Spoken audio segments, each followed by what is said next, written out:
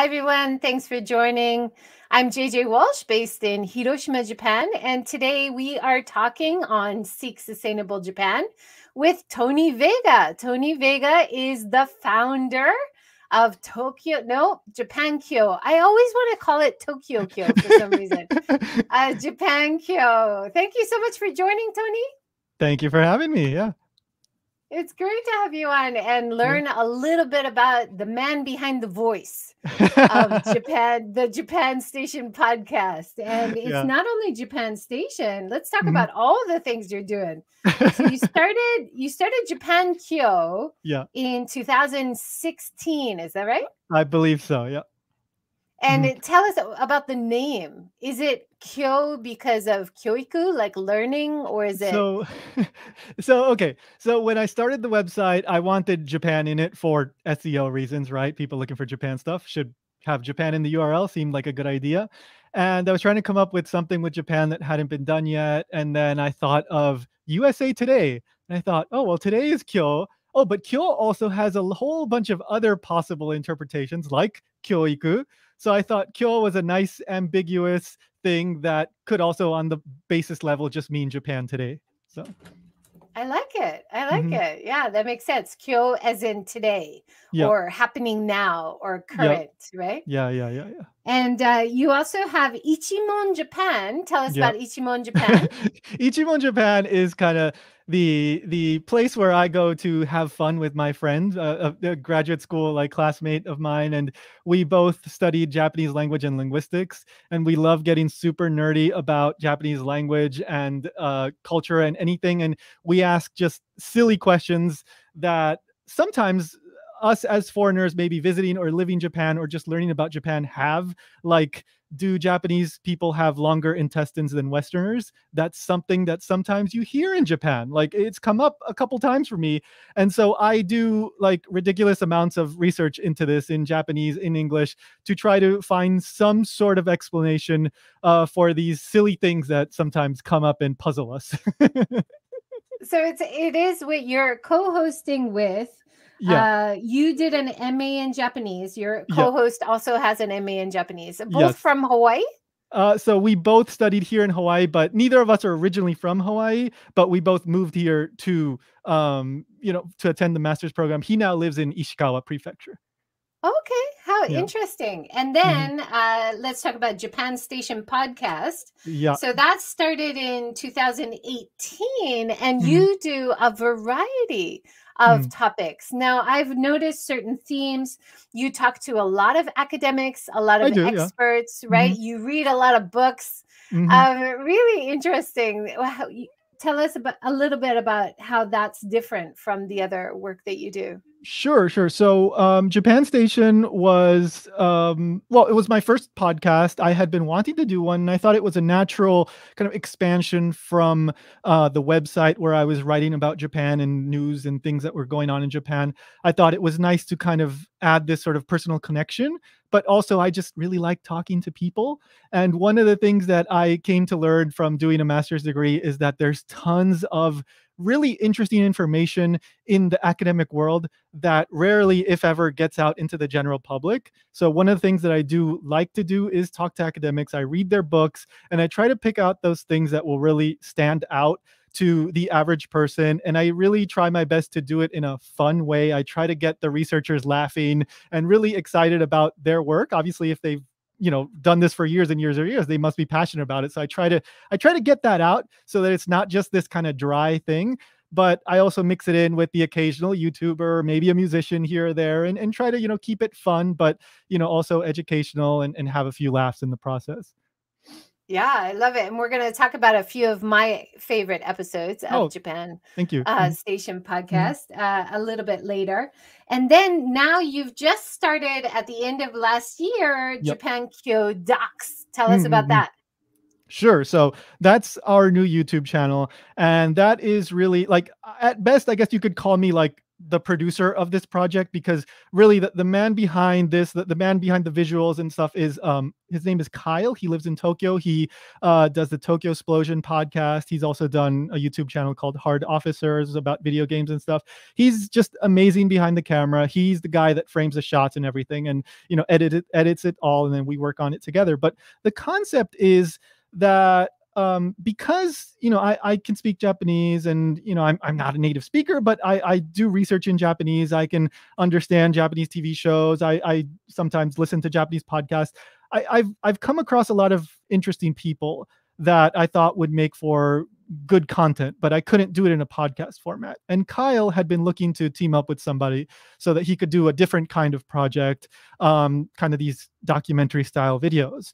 And so we got to know each other. We really got along really well. And he said, let's try to do this. And so for the most part, what I do is I try to find people with really interesting backstory, some kind of passion, some kind of thing that they're doing that's maybe a little bit different from the mainstream. We've talked to a YouTuber that, his whole thing is he has a pompadour. Like, why did he choose to have that style? We've talked to a bar owner who used to be a hikikomori, and now she runs a lesbian bar, and her story is just wonderful. We've talked to an emu rancher in Tokyo, and he just edits these beautifully. I do the subtitles. A lot of times I do the interviews remotely.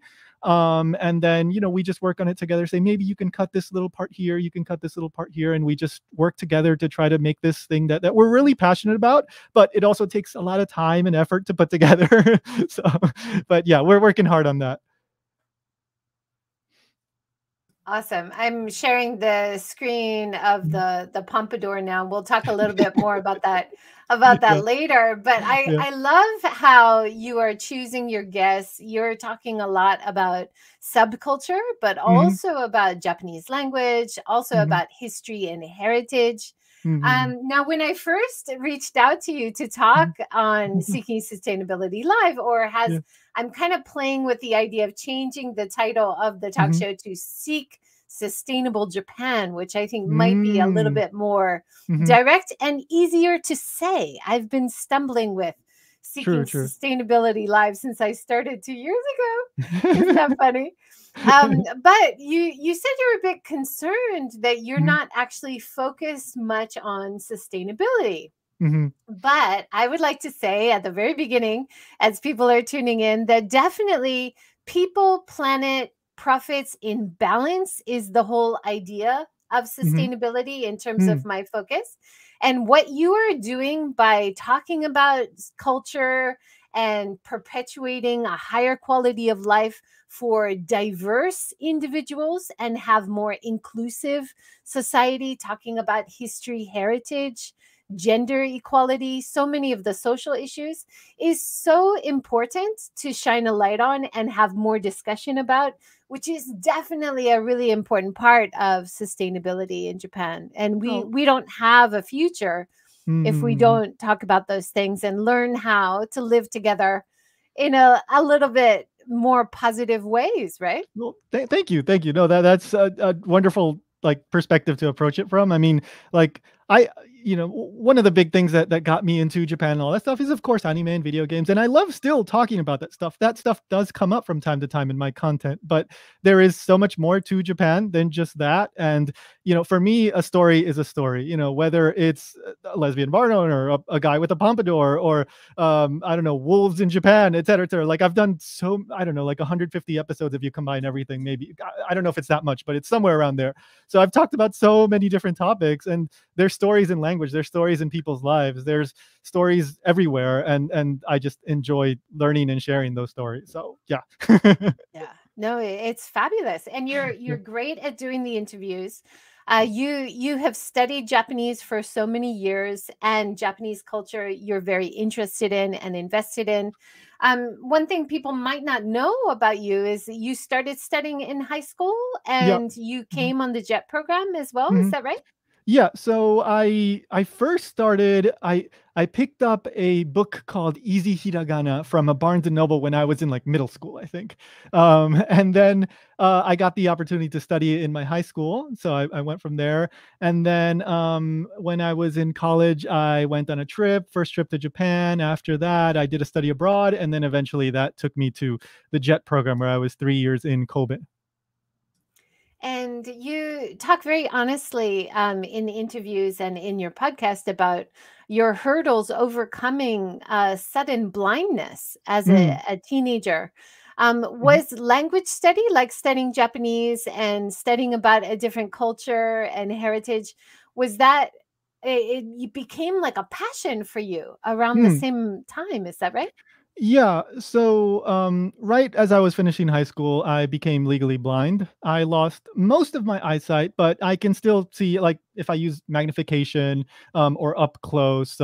So I can still see some, but for the most part, like, I can't see people's faces unless they're super close to me or big zoomed in, or I can't see street signs, things like that. So, right, it was right around that time where I was, seriously thinking like, am I going to go study abroad in Japan or this and that? And for a long time, I was thinking like, now I can't do that anymore. But as I kept studying Japanese, and it got to a point where I think it was like maybe 5 semesters of Japanese. And it got to this point where I was thinking like, okay, I spent so much time like in college and in high school, studying Japanese. It's like, I still can't really speak it. So like, what am I going to do from here? Like, am I just gonna brush that away and move on, or am I going to do something more with this? And that pushed me to study abroad. And in the process, of course, it motivated me to learn Japanese and study more, because like when you can't simply see a street sign, when somebody like says, points to like turn there, I can't see what they're pointing at, right? So if I'm lost in a street in Japan and I need that help, I need to be able to explain myself, and I need to be able to tell the person, like, I'm sorry, I can't see you.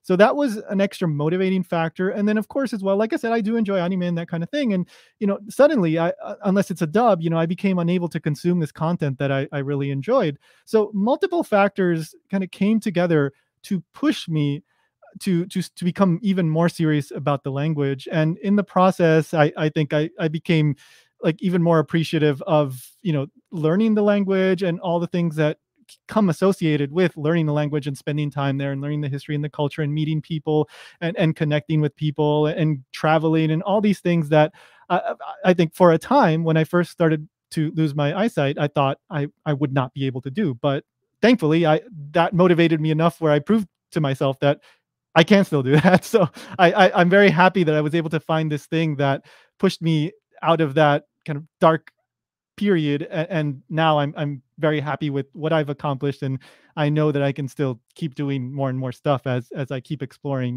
how to do things. Yeah, that's awesome.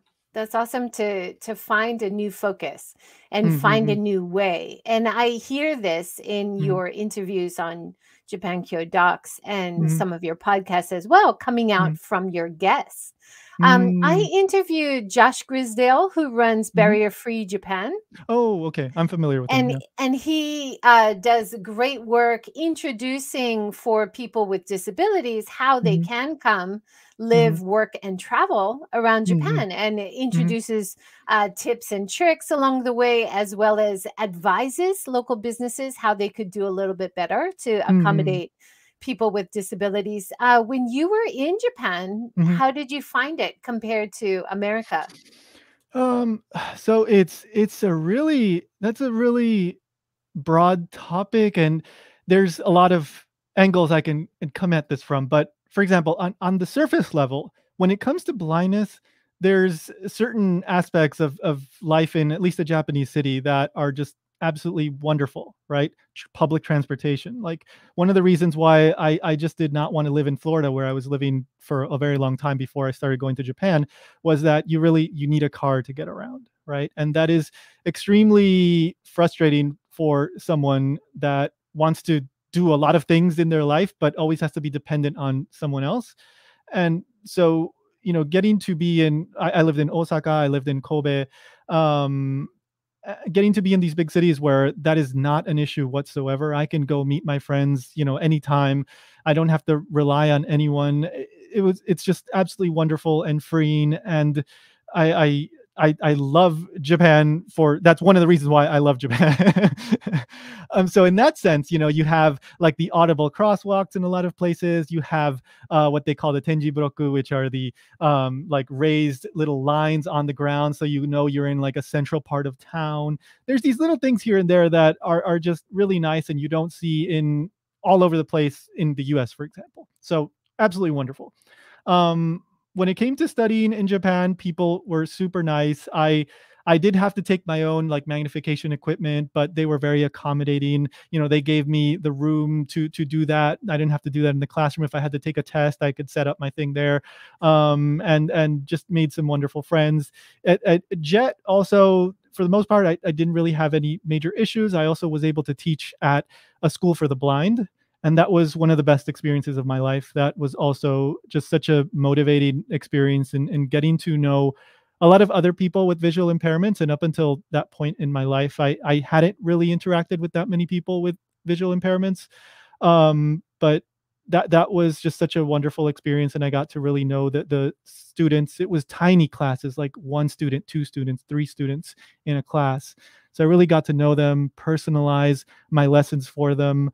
I got to, participate in the sports day, in the culture festival, in the chorus, in their games, and just in taiko, a whole bunch of stuff. I got to know the teachers. And, when it came time to leave, like I don't know if I managed to hold back tears. Maybe I didn't, but it was that kind of like really, really formative experience for me. So there's tons of wonderful things that I've experienced, that are unique to me in a sense. But I think that it is in a larger sense, that's just my experience. In a larger sense, there are still a lot of hurdles to overcome for people with visual impairments. I do believe that there is still this kind of general idea that people with visual impairments in Japan are going to become acupuncturists or work in some kind of massage chiropractor, something like that. In the school for the blind where I worked at, there were 2 divisions to the high school. There was the Futsuka, which is just the regular division, and there's the like therapy acupuncture division. And so those students got trained in that, and they weren't all just like high school age. There were, adults as well that would come later in life and get trained in that. And so I think that the visibility of people with visual impairments in Japan, and I mean like social visibility, like when you see them where they work, like what they do, is still minimal. I think you see much more variety in the US. You see less in Japan. So that's my kind of personal like observation. I know there are people doing amazing things that are not that, acupuncture and stuff, that are visually impaired in Japan as well.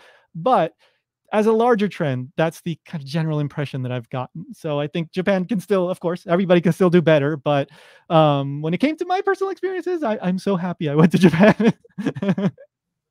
Well, that's great to hear. And that in terms of talking about inclusive and being accepted in society, we want all members of society to feel like they can have quality lives, right? Yeah, this is a part of sustainability as well.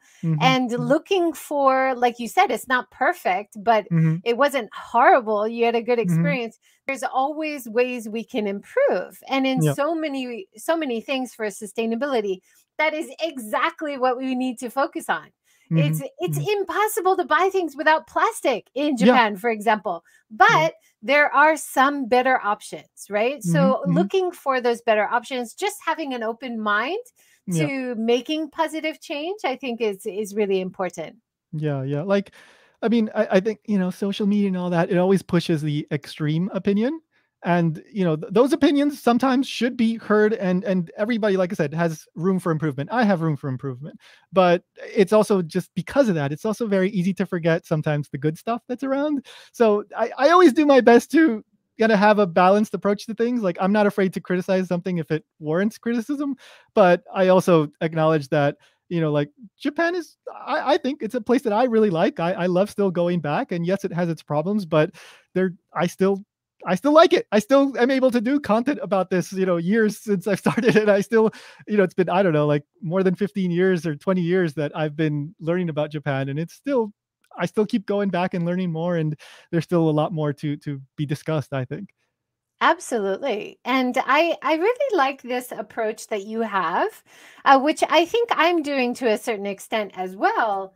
As an outsider looking at Japan after a lot of time studying and being in Japan and talking to people about Japan, and you're doing the same thing, right? And that view from the outside inside view is so interesting and so important for moving the conversation forward.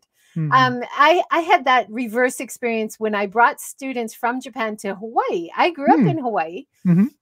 My students were researching the internet, finding things they wanted to do, finding things I'd never heard about, right? Yeah. And then I was like, wait, but this is where I'm from. And then I thought, okay, well, this is why I think I have a role for helping move and talk about Japan culture and how to make improvements in Japan. Even though I'm not Japanese, I didn't grow up in Japan. And I really see that in the work that you're doing as well, Tony. Oh, thank you. You're talking to experts and insiders about Japan culture, Japan heritage and language from around the world. But their insights on that topic help us more deeply understand it, and so really interesting. Yeah. Well, thank you. That's very nice coming from someone who produces content like yourself that has to think critically about their own content and other people's content and thinking like, is this a person I want to have on my show? It's like, well, thank you for inviting me. I guess that was a yes. Yeah. I'm always happy when people say yes. Like someone you're really interested in what they do, and then they're too busy. It's sad because I want to help share what they're doing, right? Exactly. But I wanted to ask you that, like, how do you find your guests? How do you choose your topics? You talked a little bit before about trying to balance the pop culture, like the easy catch of the audience kind of topics with the more deep subculture type of interviews and stuff. How do you decide what to focus on? It's some are people that I seek out, some are just wonderful little accidents, and I don't know, everything in between. But one thing is, of course, I'm just looking at what's coming out, what new books are coming out. Like, can I approach this topic in a way that I think will be interesting to the audience, right? And then I try to I often try to read the book before and then think about, I write my questions and try to find those little nuggets that I think are going to excite the guest, but also the people listening. Other times it's just maybe I just happen to stumble across somebody on Twitter. Other times, like, because here in Hawaii I've also been working for a magazine called Wasabi. We're not publishing right now due to the pandemic, but I'm still doing stuff for them. And through that job, I've gotten to talk to some really interesting people that I wouldn't have had access to otherwise. I got to do an in-person interview backstage at the Blaisdell Center. That means something to you, maybe not to the viewers, but with Crystal Kay, the singer. I got to talk to Stan Sakai, somebody else. He's a cartoon comic book artist that is also from Hawaii. This is not for the podcast, but I got to interview Kei Nishikori, the tennis player, in person here in Hawaii. So, sometimes these things just pop up. I have the opportunity to do it and I go for it. Other times it's just, finding people online and just trying to think about, like, how can I approach this interview? What can I do that I think is going to bring value, bring education and entertainment to the listeners? Well, I think you're doing a great job. I'm sharing the screen right now of JapanKyo. Now, JapanKyo.com is like your main hub, and then all the links can go from JapanKyo. And you often introduce like the latest short documentary from JapanKyo Docs, or the latest podcast episode for Ichimon Japan. You can find everything here. Yep. It sounded like you also started with the website writing articles from Japanese news stories in Japanese and picking up on it and trying to be the first to break this story in English. Is that right? Yeah. So that was the original kind of idea for the website. And right now, because I'm producing like the podcast and helping with the videos, like I don't have time to write articles anymore. But the whole idea was that I was noticing stories that were, or sometimes just random YouTube videos or random tweets that were getting covered in Japanese media that were either not making it into English or were taking maybe 2-3 days to make it into English. And so I managed to break a few stories that went kind of viral. They got picked up by like major publications like The Sun and Vice and Sora News and a bunch of other websites. And so that I think that started getting some traction and like SEO optimization on the website. And a lot of the stories still get hits every once in a while. Like I still get cited for some random story that I wrote like 3 or 4 years ago. Like one that I wrote again 3 or 4 years ago was about like this robot wolf that was being used to scare off like deer and pests, and all of a sudden that got cited like maybe a year ago by a whole bunch of stories. So some of these stories I guess didn't get much coverage at the time, but sometimes they still kind of pop off, and that's always fun because it's like I was just doing it for fun. I wasn't thinking that would be something that would get noticed, but all of a sudden it's like, oh hey, look, Vice just like linked me in their stories. Like that's pretty cool. Like so yeah. I wish I could do that more still, but I just don't have enough time to be doing that. Yeah, I get that. And you talk about that wolf story when you interview the Japan wolf historian expert writer Alex K.T. Martin, who I'm going to have on my show later this month, talking about his tracking of the trackers, of the wolf trackers in Japan. Story. Really interesting episode. No, great story. Super nice guy. And it's just one of, it's this kind of mystery meets nature kind of story that, of course, it makes for a wonderful read and a great talk too. Yeah. Looking back through some of your articles, I came across this one about Ekoben and Japan's answer to environmentally unfriendly disposable bento boxes. I really like this idea. And, this is written maybe a few years ago, and I don't see it anywhere. So it seems like an idea that didn't take off at the time, but it's a great concept. You have like a plastic layer between the bento box and the food so that it doesn't get dirty, and then they can more easily reuse the box itself. They just, I guess, throw away the top layer plastic, and then, the plastic that was covering between the food and the bento box. So it's a great idea. So even though like some of these articles that you did are years old, I think a lot of them have ideas or concepts or stories that are relevant, or like fashion, they'll keep coming back, right? Yeah. I think I remember that story about the Ikoben. I think it was a trial in the Tokyo area, and it was among like a certain like complex of buildings, and so multiple restaurants and food places were participating in this, which was a really great idea. Like, if once you get more than just one place doing this, then it seems like you can get some momentum going. But I like you just said, I keep an eye on Japanese news and stuff, and I haven't heard any updates on that story, unfortunately. But the whole concept of reusable anything is always better than single-use anything. And there's too much single-use plastics in Japan. You see so much plastic packaging. Luckily, last year they had the free plastic bag ban, which helped reduce a lot of the plastic shopping bags. Hawaii has done this for years, right? Years and years ago. But one interesting thing that I've noticed as someone living in Hawaii is that while yes, you don't get the free plastic bag at most places, what some places do is they give you a bag without handles. So I guess that's some sort of loophole where maybe they allow it because maybe that classifies as like a garbage bag or something because it doesn't have handles. So sometimes when I go get takeout, I'll get like, here you go. And it's like a bag that they tie up so that you can have somewhere to hold it, but it doesn't have handles.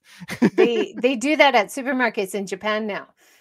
Since they had, you have to charge for the plastic shopping bag, but you can use these plastic bags without handles to wrap all of your foods and have multiple plastic bags. It's not perfect, but it's improvement. Progress. Yes. Progress. Another article you did years ago was about a website for can I use this onsen if I have tattoos? Oh yeah. So that one got some attention. Another one, like from years ago, about the need for more inclusivity. The fashion modern person who has fashionable tattoos versus the reason they made this no tattoo allowed rule in the first place, which is a certain segment of society that they did not want entering the onsen, right? Yeah. I do remember that one. Yeah. I showed that one to my friend and she said like, well, I didn't even know that like tattoos were supposed to be like not good in Japan. Like she didn't know that. So hey, that, people apparently, to us, sometimes that's just such a obvious thing. Like we all know that, but there are people outside of our little bubble that don't know about these things. So hey, hopefully that helped somebody. Yeah. And for many years now, I've been working with the inbound travel, like international travelers coming to Japan. And of course, in the last 5-10 years, almost everybody has a tattoo of some kind. So that's a really big hurdle in terms of onsens or hotels. They want to welcome everybody, but there are still these traditional rules which they have to find ways to do a workaround, right? Yeah. It's I don't know. It's kind of tricky, and eventually, I guess it's like a numbers thing, right? It's like the more that people come, then the less that they have to find ways around it, and eventually, it just becomes so much that maybe it's not such a thing anymore. But I don't know, right? Yeah.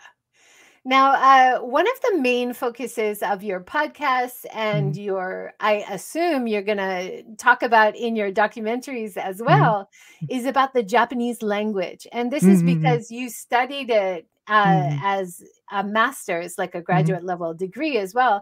I really enjoyed your podcast with Dr. Wesley Robertson. Oh.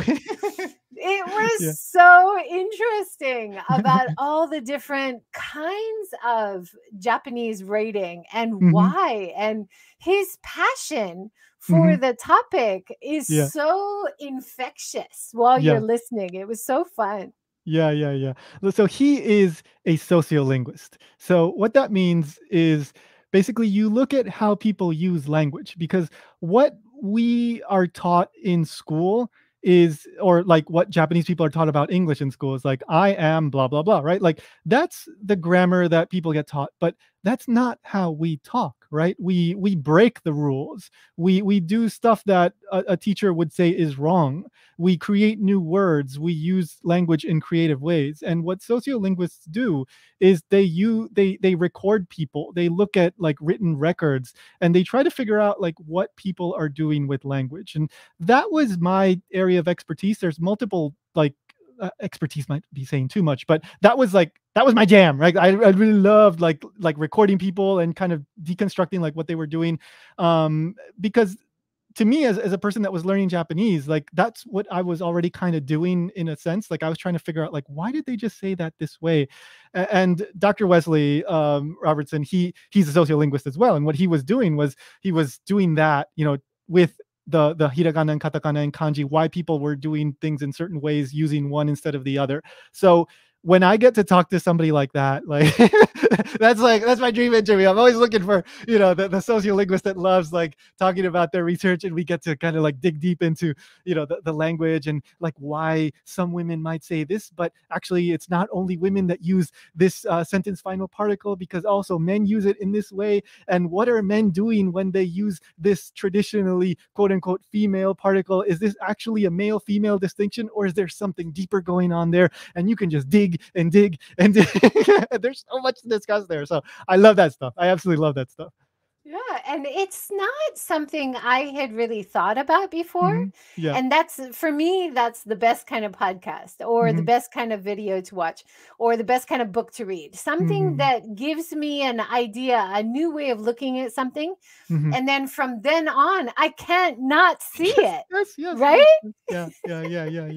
So now whenever I see like strange use of katakana versus kanji versus hiragana, I think of what you guys were talking about. And it's so interesting. Yeah, yeah. Like there's a reason, even if the person speaking or writing can't explain it to you, there is something going on there, right? When something that is usually written in hiragana or kanji all of a sudden is written in katakana, there is something going on there. Now, the complicated thing is that not everybody may interpret that in the same exact way. And that is what makes this super, super interesting. There's all sorts of meanings hidden there. And there might be some sort of core thing going on there, but that doesn't mean that everybody interprets it the same way. So I like I said, I love thinking about this and talking about this kind of stuff. So getting to talk to somebody like him was just super fun. Yeah. And it also, it's not just, I mean, the sociolinguistic part is so interesting, how it relates to culture, how it relates to bias, right? But also just linguistically, there's so much confusion from katakana. Like, what language is it? It's a foreign language usually, but it's often German. It's not English, right? So I had this big confusion the other day. I can't remember what the word was. It was in katakana and then in romaji in the same word, and I had never seen it before. I didn't know what it was. It was like a kind of food that you can reheat. It's ready to eat. What's the idea? Retorte? Yes, yes. And they kept saying it to me in English, and I was like, I've never heard that word before. I think that's French, right? Yeah. And apparently it's like a German origin, like Artipaito is also German origin, right? But the impression in Japan is that all of these words are English, but you know, quite often you're like, what? And then recently I did an article on my blog about woven city, and I know you've covered this as well, right? When they say woven city though in katakana, it sounds like urban. Urban city, right? So for years I heard about this great sustainable idea from Toyota, but I thought it was called urban city because the way it was pronounced sounded almost exactly like urban, right? Now I'm glad to have that confusion lifted, so now I can research more about this exciting project. But it is a big hurdle, right? Yeah, we actually, I think maybe the next episode of Ichimon Japan is pretty much about this topic. It's all about confusing, sometimes annoying katakana words, how sometimes they're actually more accurate to the original or language of origin than the English language is to the language of origin, right? Like a lot of times, like, for example, just Jesus, for example, like, yes, I think that's actually closer to the Hebrew or whatever. Or I'm not sure what the original language is, but or Roma. Yeah, exactly. Right? Exactly. Like a lot of the katakana words for other countries is actually, it's what it should be, right? It's closer. We're messing it up in English. Just some very, Englishized thing that the original speaker might not be able, the original speaker of the language might not be able to identify. But sometimes the katakana is actually more accurate, which ends up being confusing for us.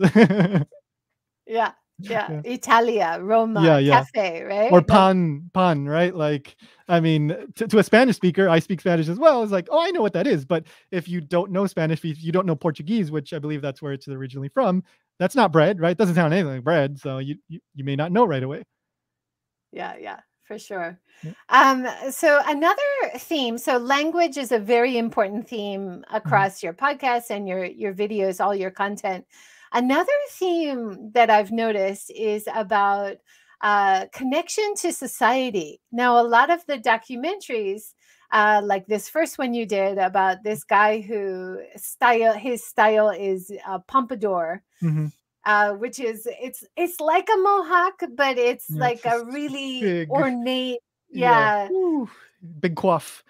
And it spends hours on it. But he and a few other people you've interviewed, their costume, so for him, his hairstyle has helped him reconnect to society. He was kind of isolated. He was kind of shy before. And then when you talk to the lesbian bar owner in Tokyo, and she says a very similar thing. She was hikomori.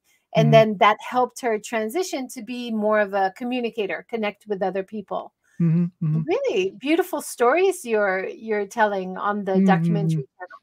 Thank you. That means a lot. I mean, Kyle, like I said, he's the one who approached me with this idea, and he really wanted to find people that have some kind of passionate kind of story like that, something that might be inspiring in some way to viewers.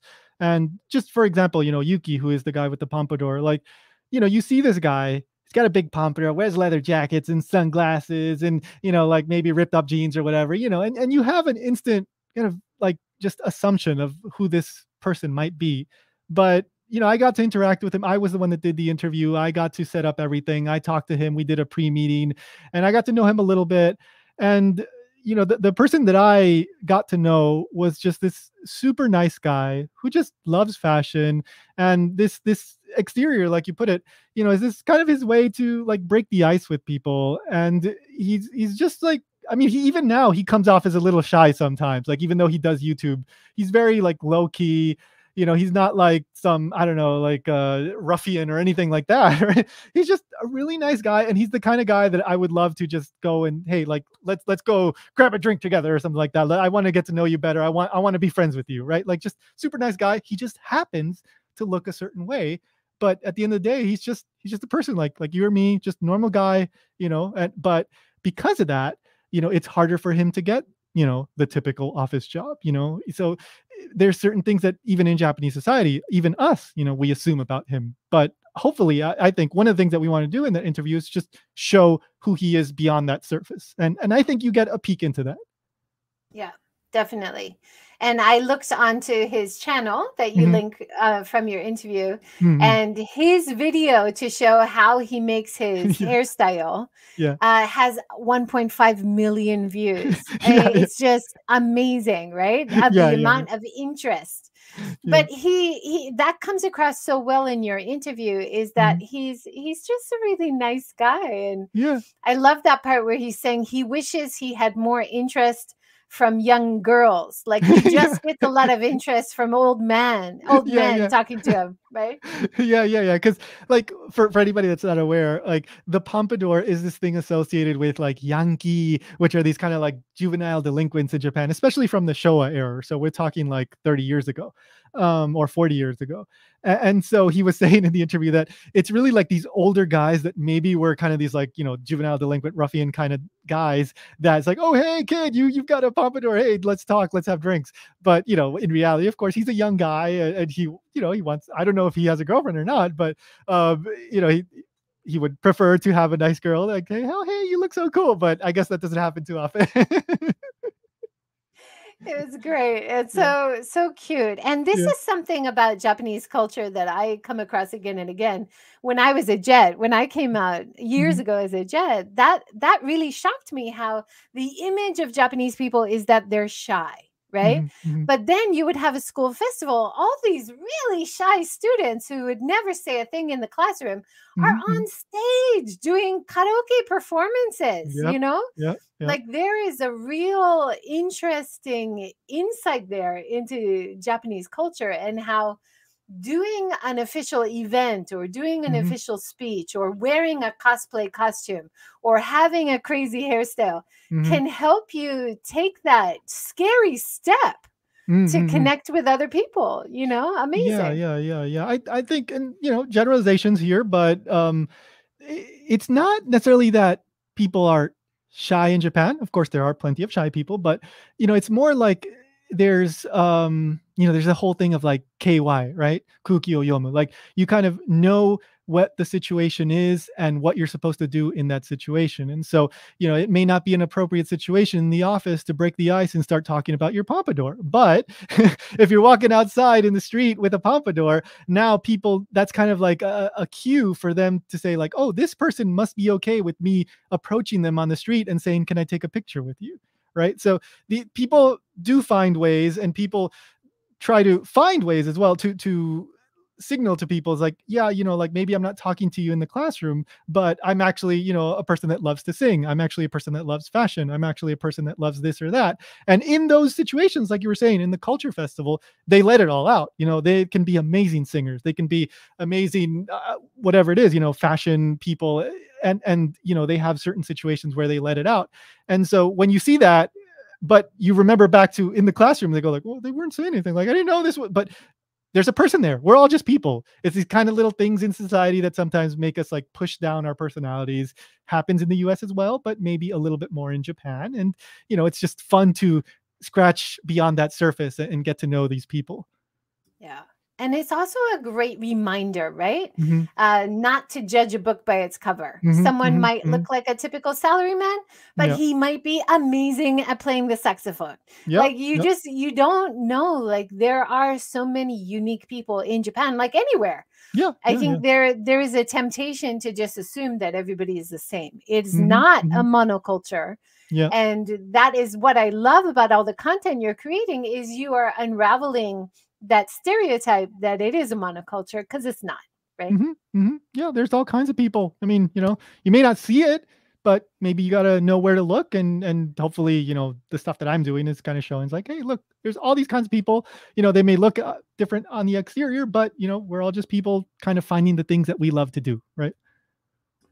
And that sense of commonality, or trying to make an effort to find out something real about the person, is such an important reminder, no matter where you live, not just Japan, anywhere, right? Exactly. Yeah. Now, another really great talk that I love listening to was about the onyo.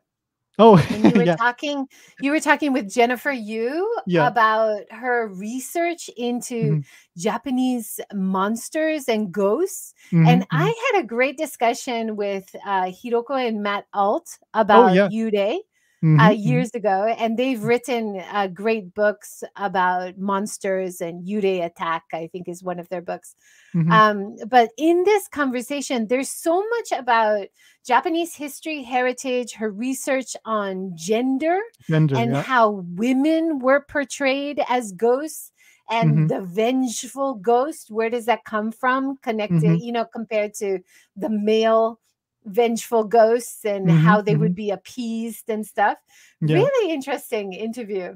Yeah. One of the big, like really simple takeaways that I can bring up from that interview is how the traditionally the classic sort of female ghost tends to be this jilted lover, or some sort of, you know, wife or something like that, right? Whereas the vengeful male ghost tends to be this, usually some important historical figure, some politician, some ruler, you know, and so there's far fewer male ghosts, but they tend to be some sort of quote unquote important person, whereas a lot of these female ones are nameless kind of allegories, these stories that are supposed to characterize, I don't know, this kind of like evil woman sort of thing.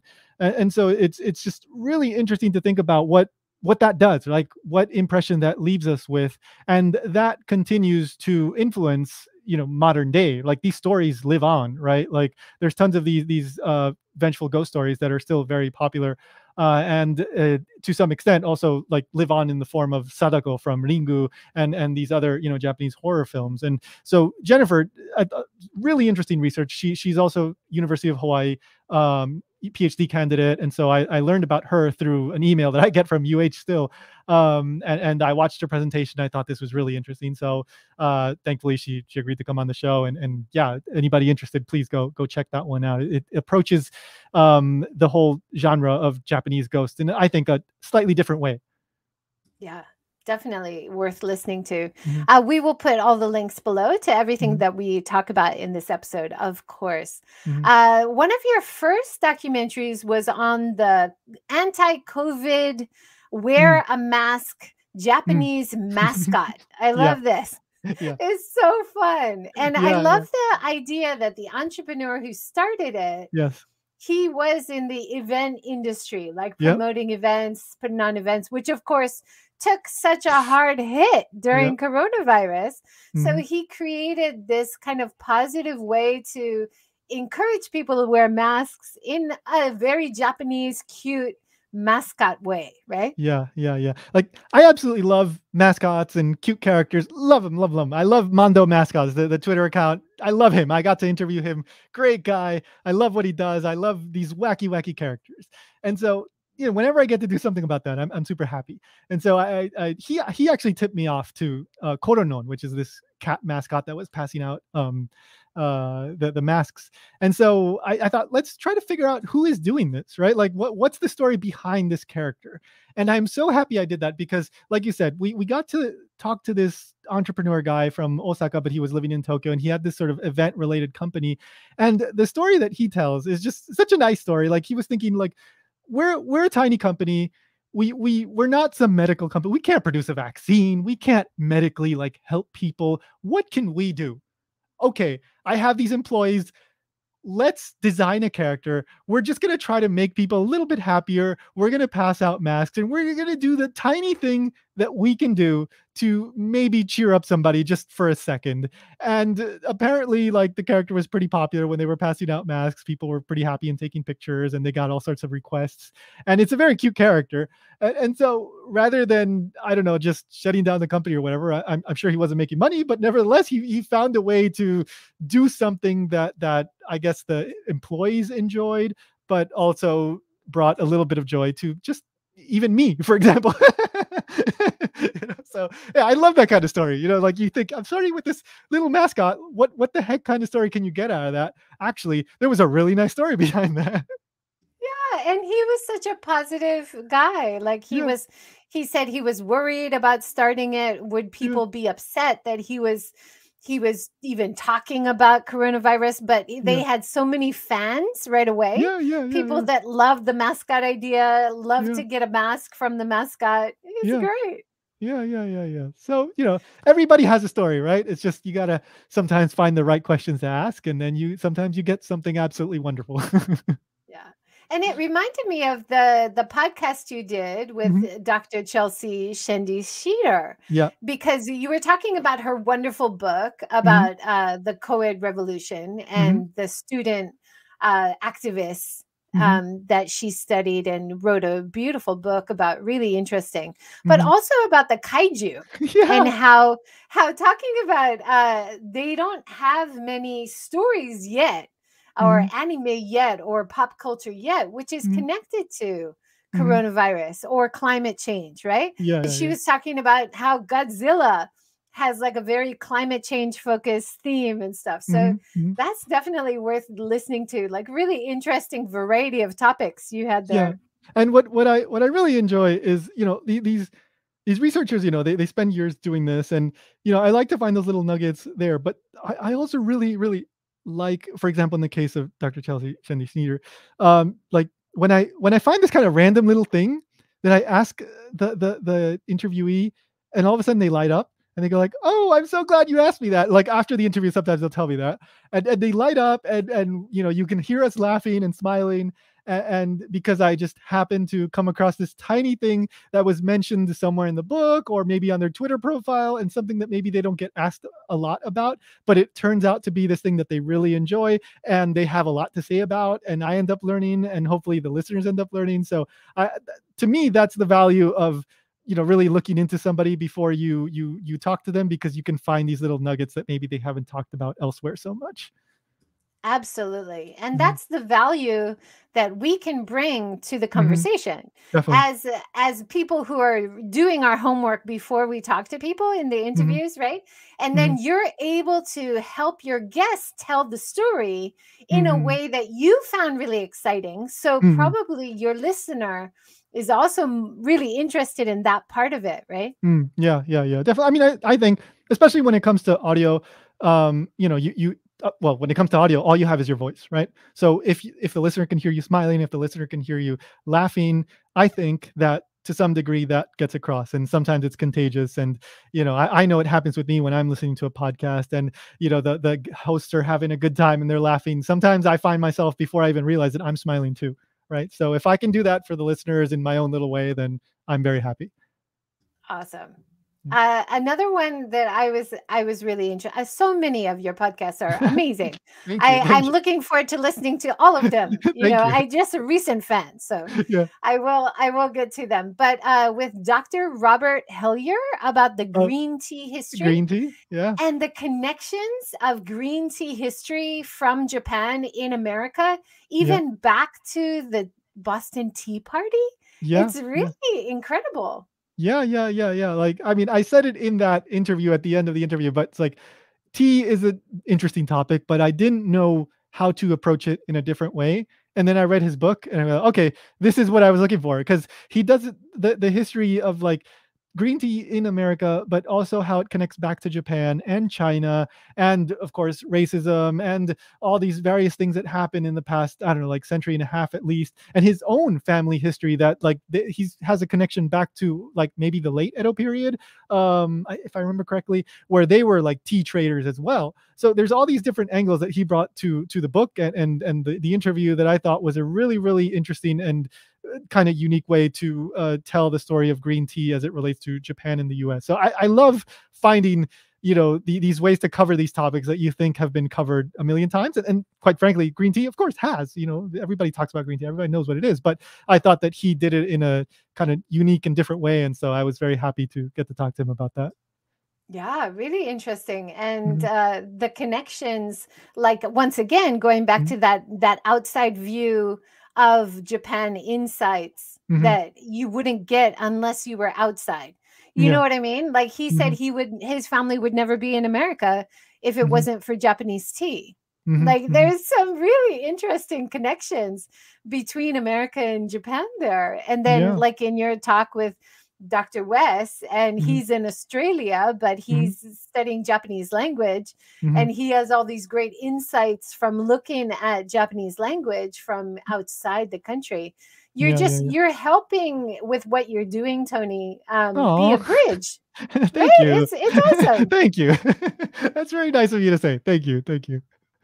Well, I think this concept that you have to be in Japan, or you have to be fluent in Japanese to understand or connect with Japanese history, culture, or language is not true. And you're helping to show that there are different ways to appreciate and learn from and connect with Japan into your life, no matter where you are, right? Yeah, I mean, I do what I can from where I am. I'm not in Japan, but I can still produce the best quality content that I can. And thanks to having a wonderful friend in Tokyo, now I can produce content that is based there as well. And we have a nice mix of it all, and hopefully it all complements each other. Now, one more I'd like to point out from the documentary series before I ask you a question about what other podcasts you are interested in and you would like to pay it forward by promoting someone else. So I'll ask you that in a minute, try to get somebody in mind. But your video with the Aya-chan, the lesbian bar owner in Tokyo, and how she was able to reconnect to her community and create kind of a welcoming space for people in the LGBTQ plus communities, and especially women, and making it more inclusive for lesbian women in Japan is a topic that we don't often hear about. How did you connect with Aya-san? So one thing that I have been doing is looking at Japanese language, like blogs and articles, for in search of guests, right? Possible interviewees. And sometimes like I just do random, like just whatever occurs to me, like Ikebukuro interesting places, or I might Shibuya bar or something, just like, but in Japanese, right? And I try to like find these lists, and it was somehow in one of those just random searches that I did, I came across a list that had her bar on it. And so then I went to her Twitter, and then right on her Twitter, she says like she used to be a hikikomori, and but now she runs a bar. And then I found her blog for the bar, and you know, I learned a little bit about her, and I thought like this person has a very interesting story, and I'm sure like I think this is something worth telling. And I happened to find an interview article that she did print, and I read it, and I thought, yeah, okay, perfect person. So I reached out to her, and she was just incredibly nice, just such a warm person.